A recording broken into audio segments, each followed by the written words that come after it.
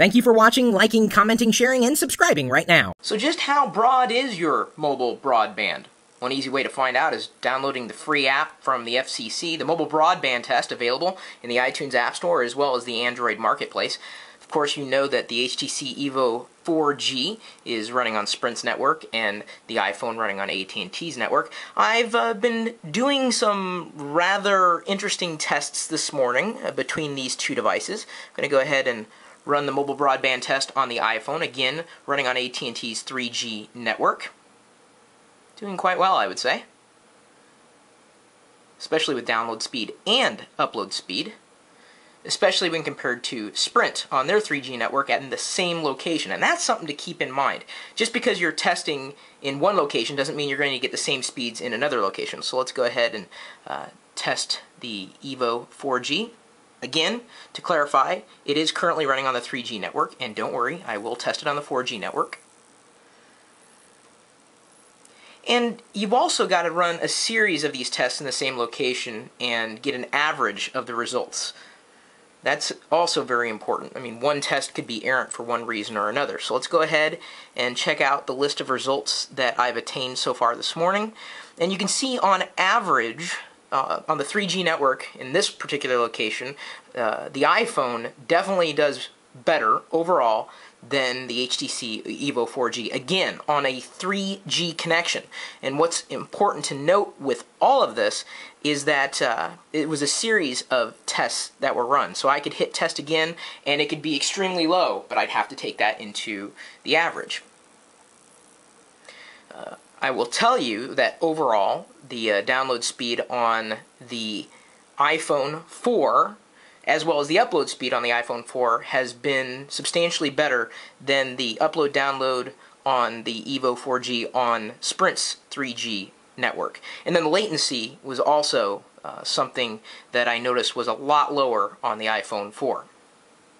So what I'm going to do at this point, other than remind you that these tests are just what happens to be, I guess, available where I happen to be testing these phones. So your tests would, of course, vary. There are different settings you can toggle, including changing the local server, which on both of them happen to be in Seattle, Washington. The readouts, you get information on your IP addresses, and then, of course, the list of results. You can dig in deeper. All sorts of stats. It's kind of neat for a free application. So let's go ahead. We've seen the list of results compared. I'm just going to do this again for clarifications. So let's go ahead and switch over to Sprint's 4G network and run the test again. And we should see, at least according to tests that I ran earlier on Sprint's 4G network, speeds to be, really decent, actually. I was really impressed with the download speed on Sprint's 4G network compared to its 3G network. Assuming that, there we go. Okay, so let's go ahead and launch the FCC test again, and we should see, let me just make sure that the iPhone's not going to fall asleep there. Download speed. Oh, I think the download speed kind of got messed up there for a second. May have to rerun that test. In fact, I do want to rerun that test. Let's go ahead and test that again. And this again being on Sprint's 4G network, as you can see in the title bar up above. So I would, again, for the third time, remind you that these are just my tests here in this particular location. Try them for yourself, because your numbers, I can pretty much guarantee, are going to be different.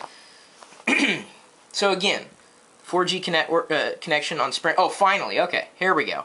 There we go. So we've got a faster download speed, finally.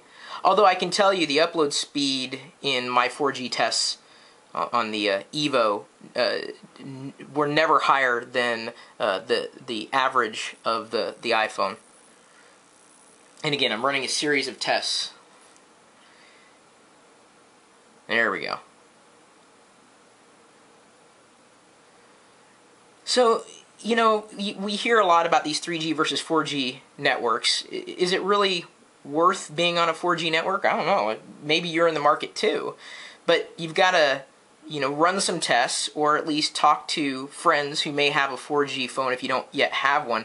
But from my results, the list of results on the 4G network, they really don't differ all that much from the list of results on a 3G network. Again, Sprint, AT&T, same location. You saw me running these tests live. The upload speed never rivaled the upload speed here. Okay, I'm sorry.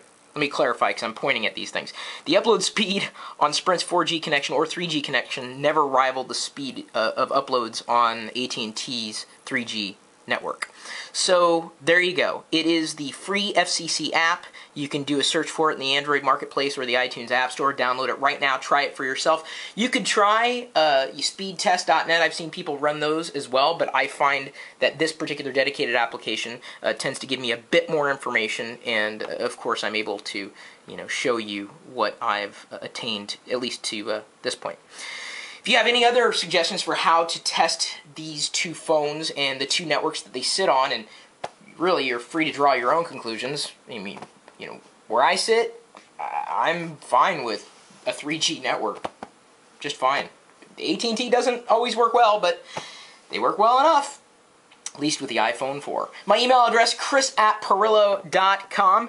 You're more than welcome to drop me a line and, of course, leave a video response. And actually, that would be interesting. I'm going to challenge you right now.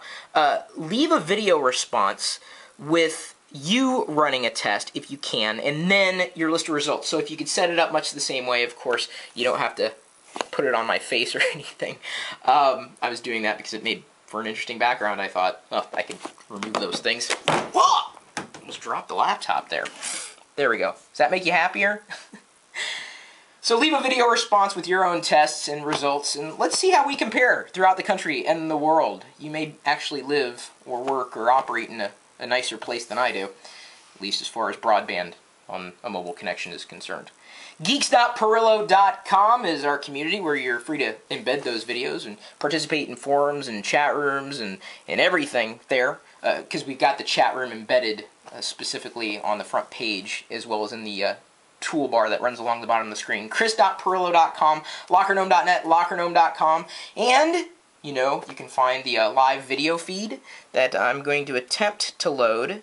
And by the way, just so you know, if you can see in the list of results, those little icons indicate that I was not on Wi-Fi. That would be another test altogether. And I was trying to make this. See, it says 3G right there. I don't know if you can tell.